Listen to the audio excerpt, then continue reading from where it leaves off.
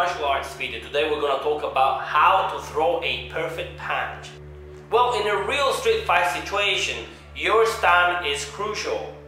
My only advice is that if you ever find yourself in such a situation where you have to fight, well, if you have a chance to escape, run away, please do so, because it's not worth it. You know, you never know what your opponent can come up with. And so this video doesn't want to promote violence, instead wants to help you out to find a way to learn how to throw a perfect punch and also how to defend yourselves.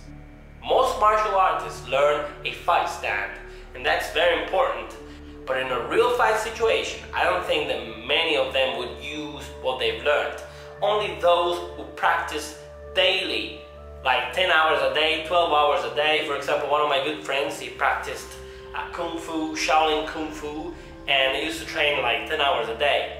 10 hours a day, it takes the doctor away. I mean, it takes the enemy away. Seriously speaking, like, if you train for many hours, you're gonna be effective. Remember that people on the streets, especially people who are used to fighting, I mean, they've got an advantage. They know how to throw punches, and even though they don't have the perfect technique, they'll be more effective than you'll be, in a way. So my fighting stand is this one. I tend to lean forward a little bit, and so I tend to keep my right arm forward, the left arm here, like close to the ear, and let's pretend this is a lighter now. Some people say that it's a good idea to put it inside your hands and to hold it tightly, and in this way your knuckles will stick out, and the very fact that your knuckles will stick out, this will enable you to hit your opponent in a harder way.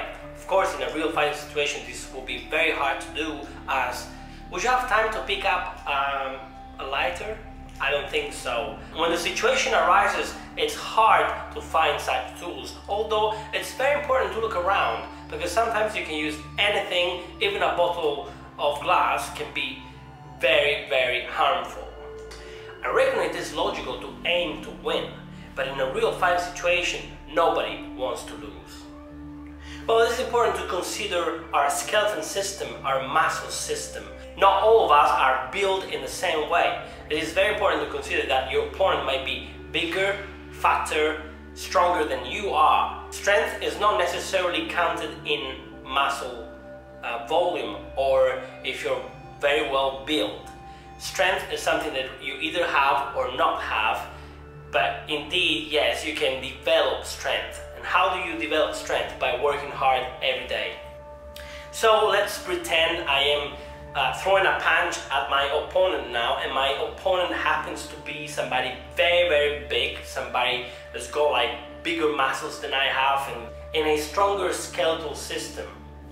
If I hit him hard, it's not necessarily gonna be a big deal for him, as the guy has to be hit in the right way, but specifically in the right point. And in a real fight situation, this is going to be very hard, because you have no time to think which point is the right point. So you either have trained before, or basically you're screwed. Some people believe, and this is a common belief among bodybuilders, they think that just because they're very well built up and very, very strong, they've got big muscles, they think they're invincible. But that's not the case. When it comes to muscles, if you're very well built, it's a good thing, because this will protect you from the blows of your opponent. But I wouldn't rely on muscles alone. So being well built, it's a good thing. Being a bodybuilder can be a good thing. This could prevent you from getting hurt from certain blows, from certain punches. But at the same time, if you've got too muscles, if you're too big, this won't enable you to move very well. The less movement you have, the less effective you'll be. So if you're too big, this won't enable you to hit your opponent in a fast way. If you're too big, this will prevent you from hitting your opponent fast. So in a real fight situation, the faster wins. Well, there are some pros and cons about the fact of being big or small. Usually thinner people, slimmer people appear to be very fast, and they can run faster, and they can escape, and that's a good thing. Fat people, they don't have the same opportunity, but yet the very fact that they've got a lot of fat in their body, this enables them to have a lot of strength, and if they hit you with a punch, that's gonna be very, very bad for you. So they might be fat, big, and even slow, but if they hit you, that's gonna be a big deal. So as I said before, it is very important to hit your opponent in the right way, but at the right point. So even a bodybuilder, even the biggest bodybuilder in the world, if you hit him at the right point, it will be down, it will be knocked out in no time. When you throw a punch, don't close your fingers into a fist before you actually hit your opponent. This will slow you down a lot. So the proper technique will be to just go for a punch, so with open fingers, and then to clench your hand just right before you hit your opponent.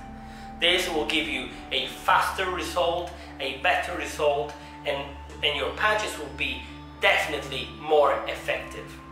So your hand has to stay loose right before you hit your opponent, and then at the very last second you close your fingers into a fist. Breathing is a very important and vital part when fighting.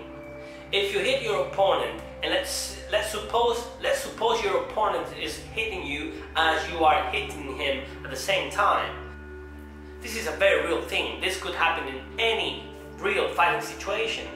Let's pretend you're like breathing in, so taking air inside your body, and in the very same moment as you do that, you receive a punch. Yes, you hit your opponent, but at the very same time, you got hit by your opponent. So if you don't know how to breathe properly, this is gonna knock you out in no time. Well, there are some common mistakes when it comes to fighting. Some people tend to cock their hand back, and so they're very predictable because they're telling you, hey, I'm gonna punch you, you know? But this is not the case. The punch should start in the very same position. Some people tend to stay in this position, and then when the opponent is coming forward, they hit him like right away without like saying, hey, I'll give a phone call, I'm gonna hit you in the face, you know? No one wants that. That's very predictable, that's very ineffective. So in a real fight situation, please don't ever do that. It's very important to say that if you throw a punch with your fingers clenched, this is going to slow you down a lot. So this is not effective at all. So very likely if you hit your opponent with the right technique, and if you're lucky enough, you're gonna be successful. So throwing a punch is not an easy task. Well, another mistake that people tend to do in every martial arts is the fact that they are not used to punching real things. Are you familiar with hitting real things? I reckon that boxing is a good source of study and learning, of course, because boxers are used to hitting real people all the time. Although when they're wearing boxing gloves, there's another aspect. The punching of your opponent is kind of different. You're protected, you're padded. That doesn't apply necessarily in a real fighting situation. Also, I'd like to talk about a false myth. Yes, there is a false myth. Some people say that if you hit your opponent right in the nose, and if you're like giving him an upper punch, some people say that it is possible to move the nasal cavity into the brain and kill the person. Well, this is not the case. This is very rare. This is something that won't happen, simply because first of all you need to break the nose in the first place, and then after you break the nose, you should be able to hit your adversary in a certain point and to hit him in a certain way that this would enable the actual bone to hit the brain. So I think the best technique when it comes to punching would be like to punch in a certain way as fencers do. And if you are left-handed, of course, you should use the opposite leg instead. So when you fight, when you punch somebody, you need to be very fluid. The more fluid you are, the better it is. If you're very tense, this will slow you down a lot. Punching with an incorrect technique will break your hands. it is very likely that you will break your fingers if you don't know how to punch properly. So how should you practice your punches? Well, first of all, you need to get used to hitting real things. When you hit something, you need to hit it properly. You need to get used to hitting the adversary. If you don't do this, I mean, when you hit somebody, you're gonna go to the doctor right away. And we don't want this to happen, so you need to be prepared. In order to be prepared, you need to train. You can train in several different ways. For example, shadow boxing will enable you to develop speed. And it is very easy to practice. You just put a light, you project the light against the wall, and you see yourself projecting it, like you see your shadow, and you fight against your shadow, and you start like punching your shadow. And this will enable you to develop a lot of speed, and speed will be vital when you fight, because when your opponent will go against you, for example with open hands, this is something like people tend to do here in Sicily, you will need to be faster than your opponent, and if you hit your opponent before he hits you, you're gonna win. So in a real fight situation, this is gonna be a plus. Also, another good advice would be to do like boxing with a weight. So holding a weight and boxing, this is something the boxers actually do when they train. And this, try to hold some weights in your hands, like 1 kilo for example. The weights you need to use must be very light, as if they're too heavy, this will be bad for you and won't be a good source of exercise. But to be effective, let's pretend we have 2 weights, 1 kilo here, and you practice some punches with weights, like holding weights at the same time, and then take the weights off. You'll see that your speed has increased dramatically. So if you want to improve your speed, work on your shadow boxing and your weight boxing as well. And this is going to be very good. If you have a punching bag, that's a good exercise, because this will train you on how to actually properly hit something. Because if you tend to hit something this way, this is gonna lever, it's gonna be like, it's gonna break your wrist. I don't know if that will be the case, but when you hit your opponent, you need to hit him in the right way. So if you hit him like this is gonna be good. But if you hit him like this is gonna break your wrist. And this happens to many boxers when they fight outside the ring. So my suggestion would be like to start with a punching bag. I wouldn't suggest you to use boxing gloves when you do that, because I mean you can use it, but not all the time. Because if you want to rely on your hands, if you like to rely on your hands, make sure that you're using your hands, not gloves. Gloves are a protection for your hands, and in a real fight situation you won't have that opportunity. Another important suggestion, and this is very stupid but yet important to know, because some people might not know this, it's important that you know how to close your hand. You need to close your hand this way, and then you need to put your thumb inside. Don't let your thumb stick out, because if you do that, you're gonna break your thumb. A good idea will be to start moving from a certain type of material to another. For example, you could start like training yourself by punching a punching bag, and then moving to, for example, like you could take a rope, you could encircle a tree with a rope, and you could hit the rope.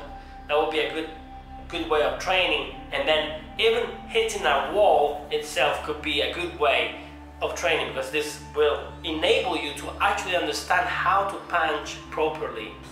So here is my friend Chicho. He's helping me out in this video, and I thank him for this. And he's a musician like me, and today is just, we're gonna have fun with this video, so he's gonna help me out.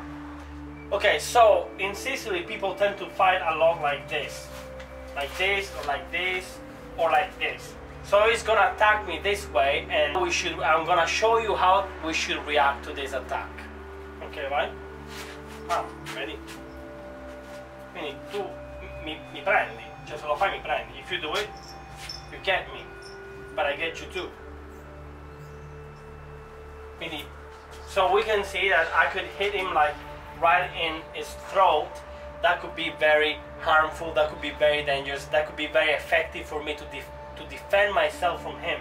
yes, he would slap me in the face, but in the same time, I would just hit him right away. So that's something important to learn.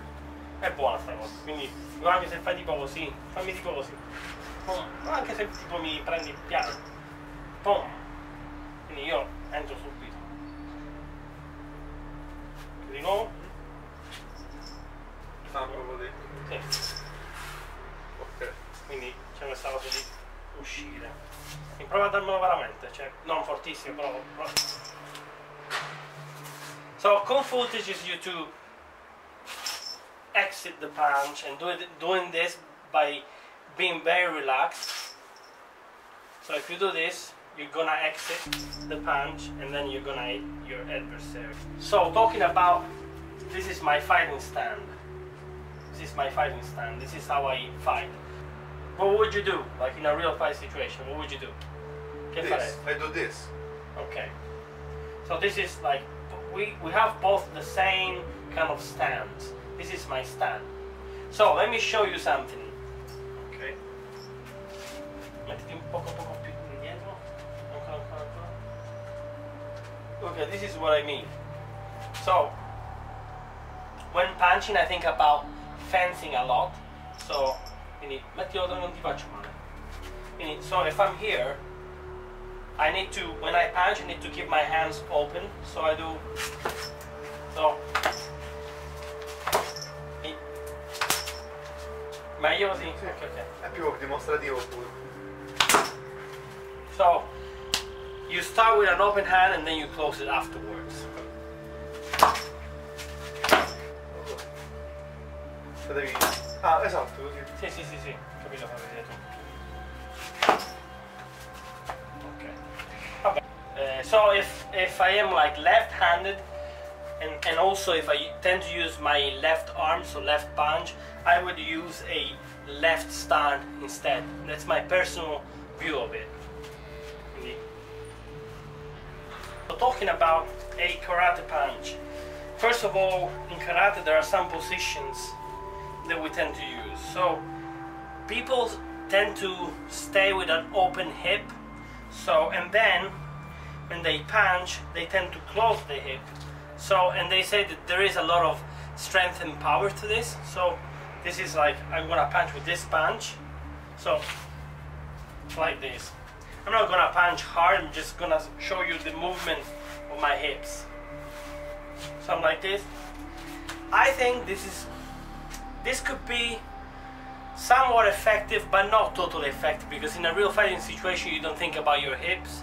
For me, it is very normal to use your hands in the upper part of your, like against your opponent's upper part, because naturally speaking your hands are on top, so it is easier.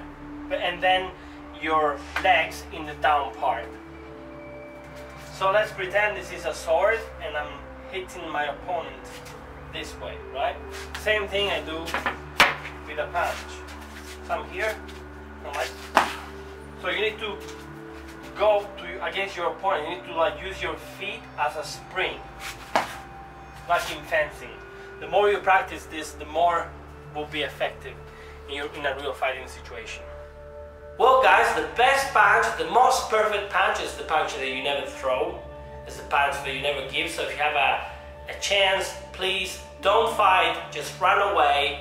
But if you must protect your family, your wife, your girlfriend, you must fight. And then if that is the case, you must be prepared for that. And let's hope this will never happen, but if it happens, you must be prepared.